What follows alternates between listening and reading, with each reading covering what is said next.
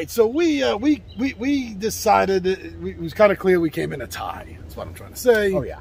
With the Mad Libs. So we needed a tiebreaker, and I thought, well, let's change things up a little bit. So I brought with me SuperFight, along with the Nerd expansion and the Locations expansion. So we just drew, and Tom, what do you got? I've got Leroy Jenkins. Leroy Jenkins. Took an arrow in the knee, armed with a diamond sword. Oh, wow. Okay. So I got Tesla, who is a noob. Armed with a dagger that rewinds time. Now we rather got never know. Armed with a dagger that rewinds time. And the fight is going to take place in a labyrinth. Which pissed me off because one of my choices besides Tesla was the Minotaur. It just would have worked so well. So here they are, in a labyrinth. Tom, this is a great day for a battle here we have with us at the Nerd Wasteland. We're seeing Nikola Tesla is going to be facing off against Leroy Jenkins. Leroy Jenkins for the win, no question. We could just pack up. Whoa. Because it's obvious. He took an arrow to the knee. He is in no shape to be out on the field. He should not be playing the game today. This is his chance. This is his opportunity. And taking an arrow in the knee made him realize that this is what he wanted. It made him realize that the noob Tesla actually has a chance to win this now.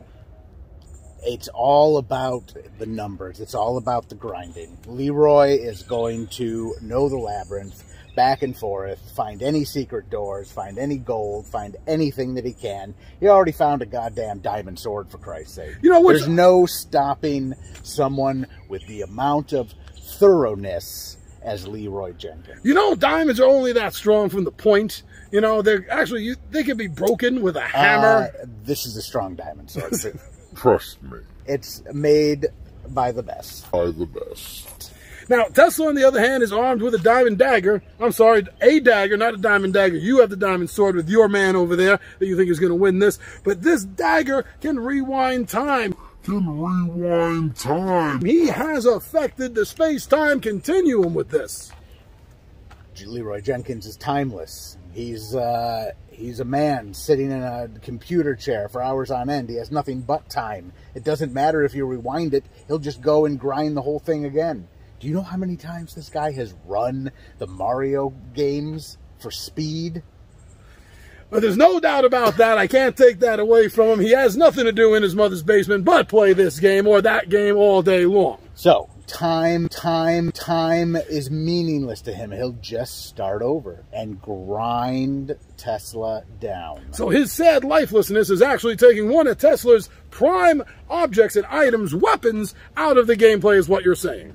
Look, I don't want to throw any, like, bad shit around, but it's obvious that you can destroy Tesla and take away all his life's work because, spoiler, it happened to him.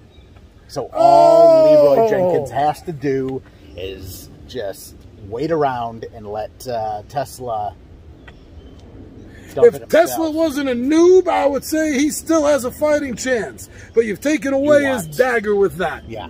You've exploited the fact that he's a noob and can't handle the situation, does not know what's going on in the situation, and he himself has not brought in his pigeon lover into this game.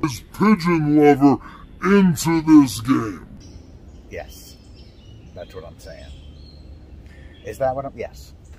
I may have to concede to Leroy Jenkins. He's going to grind it. What do you say with that? Did Leroy Jenkins win this against the noob Tesla armed with a now useless time-traveling dagger? He took an arrow in the knee. He wants to be an adventurer. Who's next on the list? You'll have to find out.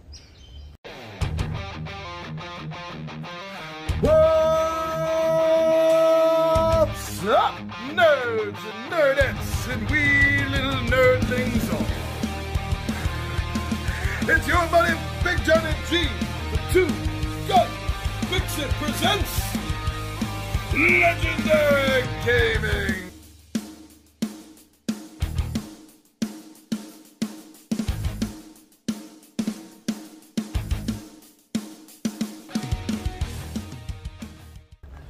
Whew. All right, so that last game went quick. Too quick. We wanted to do this again. I got to take him down. Can't believe you took down Tesla. All right, just like Westinghouse did. Too soon? Okay, so what do you got this time? I don't think so. What do you got? I have Death Knight is wearing diamond armor and can create a lightning field that shocks anyone within 10 feet. That sounds like a video game character. Is he going to be in the next God of War? Probably. Well, glad you're dealing with lightning, because I got Zeus. Oh, shit. All right. Armed with the Master Sword. Master Sword. In a mech. Ooh. Oh. Forget that. You're in a metal state. And we're fighting in a giant cave. All right, so here we are with round number 2. We have another battle coming at us, and I definitely have my money on Zeus of the deities of Olympus. The gods of 12 themselves has entered in the battlefield. Yeah. So you think about a Death Knight. You're still very close into God territory, the god of death, the one who rules death. He holds no such title. He is still immortal. Still immortal, but he is a knight in honor of death, which is quite impressive. And what is he wearing? What is that he's traveling wearing into this with? A diamond armor. Shiny diamond armor, so he's pretty much untouchable. And I'm pretty sure electricity doesn't pass through diamond, so good luck with that. However, he's still going to lose to the power of Zeus.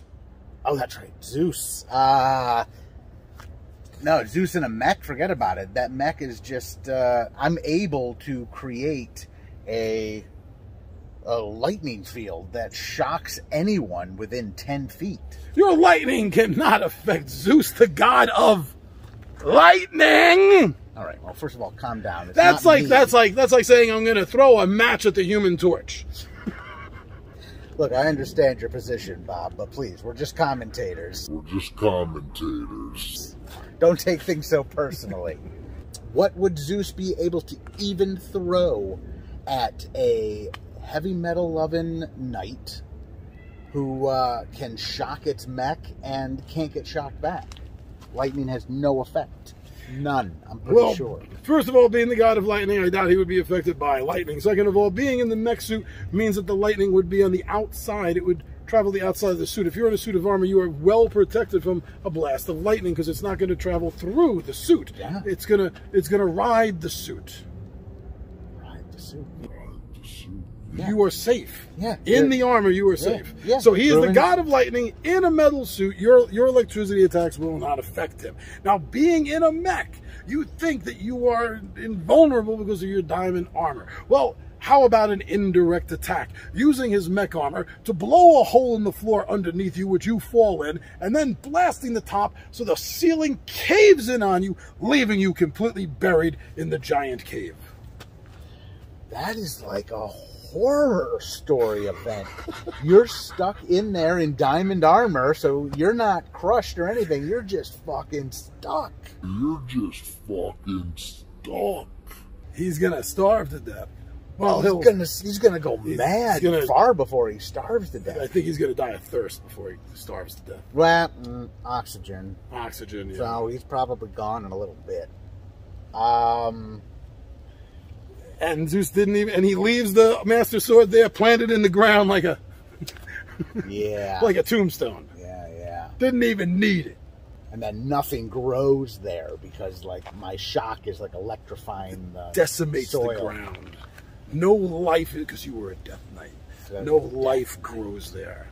That is your final. That was your final middle finger to the world. You know what? You know what? Your character wins, but my character had a pretty cool death. He did. He did. Sometimes you just got to go for the indirect attack. That makes sense. Even if you are the god of all Olympus, still sometimes you got to fight like a rogue.